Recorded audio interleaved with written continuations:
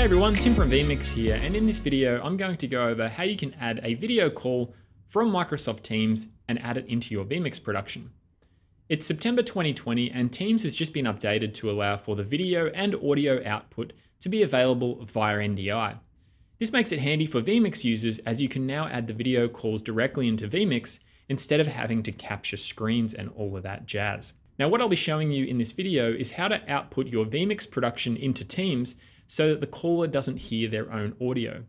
Then we'll go over how to add the Teams video into vMix. Now, here's a quick picture as to what we're going to be doing. We're going to be sending out our vMix video and audio out via NDI to the NDI virtual input. This will allow us to select it in Teams. Then we're going to input our Teams call into vMix via NDI. There are a couple of things that we'll need to have installed to get this going. Firstly, you'll need to make sure that you have the latest version of Microsoft Teams installed. The current version I have today is 1.3.00.21759, although I'm sure that's going to be much higher if you are watching this in the future. Next, you'll need to install Nutek's NDI toolpack. So we're going to be using the NDI virtual input in that allows us to send our video and audio out from vMix into Teams. So the link for that will be in the description. Now we use the NDI virtual input as it's a driver that's been around for a very long time and allows us to easily add audio and video into things like Teams. And as usual, you want to have the latest version of vMix installed. Now, in the description, I'll include these links and I'll also include information from Microsoft about how to use Teams as well. So firstly, we're going to set up what you're going to be sending our caller from vMix.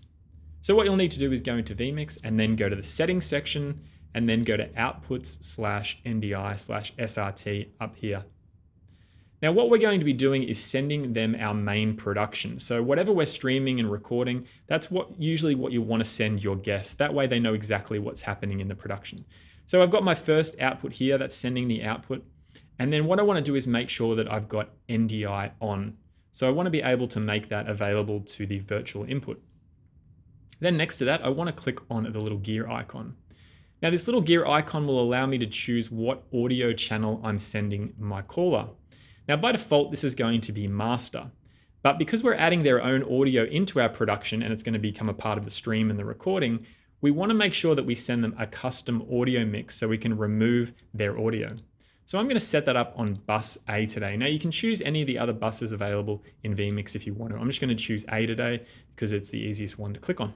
So I'm going to click OK down at the bottom. So as you can see here, I've got my output being sent via NDI, and I've also selected my NDI audio to use bus A. So that audio setting in there is just for NDI there. Your master audio is still being used for the stream and the recording. If you wanted to enable some of those audio outputs, you just go down to audio outputs here and you can click enabled here to enable them in vMix. So now I'm back in the main vMix interface. As you can see underneath my audio inputs down here, I've got M, A, and B. And if I right click on that, I can see any of the other buses that are available to me. So currently I'm sending through my camera microphone, which is embedded here. That's going through to the main production, the master here. As you can see, it's recording and it would be being streamed if I was streaming. So if I want to send that to my caller on bus A, I just need to click the little A underneath it, like so. Now I also have a video here that's available. I could choose to send that to them as well. So usually it's a good idea to create a mix that includes all the elements that you'll want them to hear, which is going to be pretty much everything. So your microphone, your video files, audio files, and that sort of thing, but just not their audio. So when we add their Teams call in, we'll make sure that the A is not selected. So another thing that a lot of people forget when they're making calls and that sort of things is that they leave their headphones audio on. So you can remove the ability to hear your own microphone in your headphones by clicking this here. You can turn it off or adjust the audio. I like to turn it off. That way I don't hear myself. I really don't like hearing myself. So I like to turn that off. And if you ever want to check your audio levels on your microphone, you can click the solo button and then you'll be able to hear yourself in your headphones if you wanted to check it. So now we'll need to run the Nutek NDI virtual input, which will allow us to hook up the vMix output to Teams. So what I'm going to do is just go into Windows here and search for virtual input. There it is there. And that's going to load up in the taskbar down the bottom here in Windows. So that's going to give me the ability to right click on it and then select our NDI output that we want to connect to it.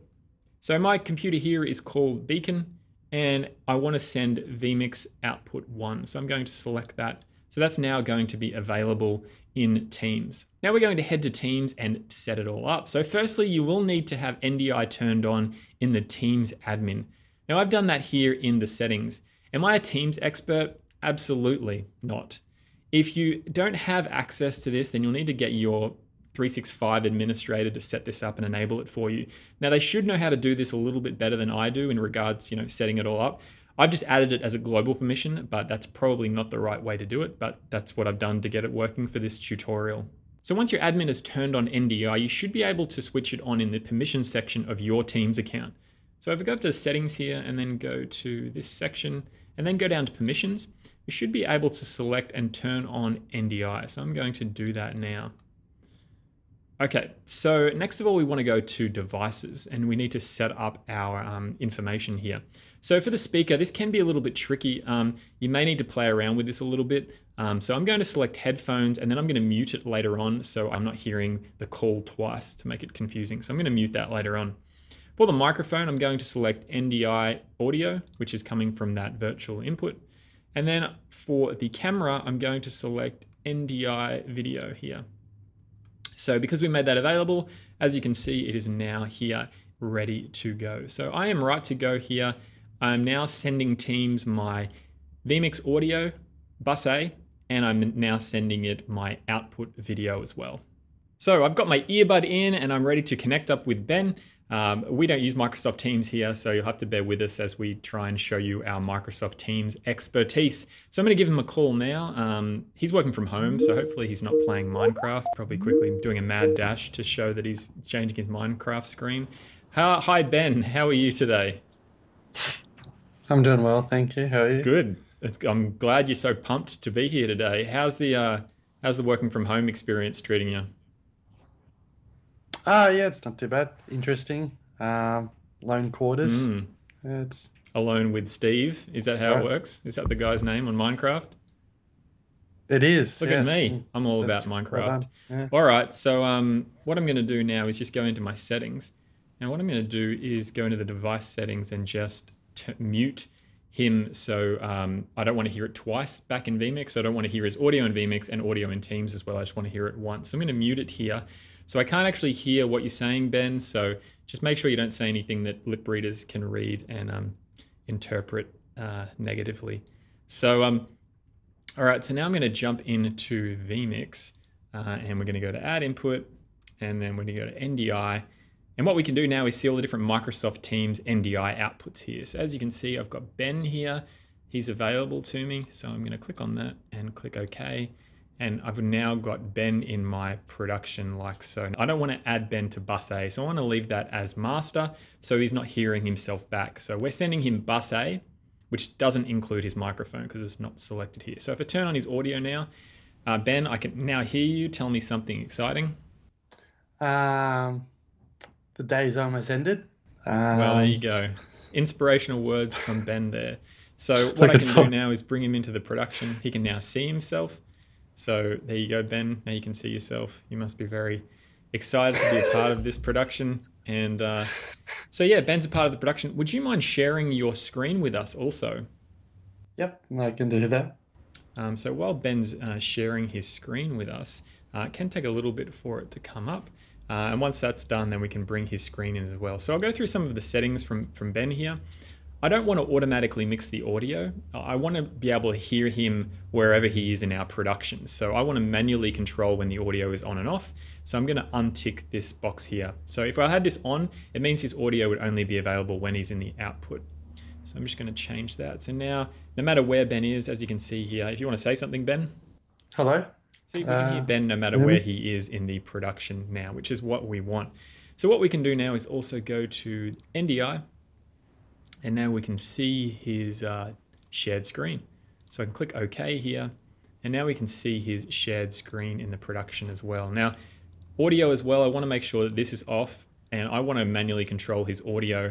So I'm not going to turn that on because it shares the same audio, unfortunately. So yeah, what we can do is we can set up a double box here. For example, if we go into box 1, we can put Ben in box 1 and Ben's screen in box 2, for example.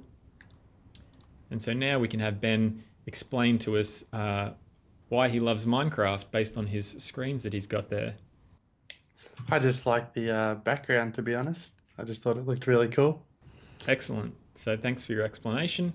So that's how we've added Ben into our production. We've added his screen. Now again, as we're not Teams experts, I'm sure there's a lot of different things that you can do with this and all sorts of cool stuff.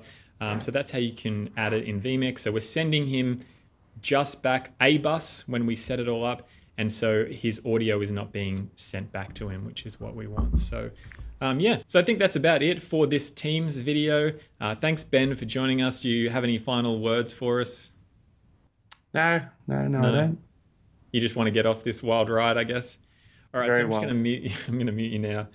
So Ben's now out of this. So this is the first iteration of the Teams NDI output. We've noticed some different things with the watermarking appearing on some NDI outputs in vMix and in the new Tech Studio monitor and that sort of thing as well. So I'm not quite sure what's going on there. And some alerts saying NDI is on and off when it's on. So I'm not really quite sure. Again, this is likely to change as they update Teams and more people are using it with NDI and that sort of thing. So we're not really familiar with Teams that much, so if you do have any questions, you can drop us an email, but you may want to check out some of the Microsoft information about Teams and using NDI. So thanks for watching, and we'll stream you later. Thanks for watching. Click to watch another exciting vMix video, or head to vmix.com for a free 60-day trial. See you later.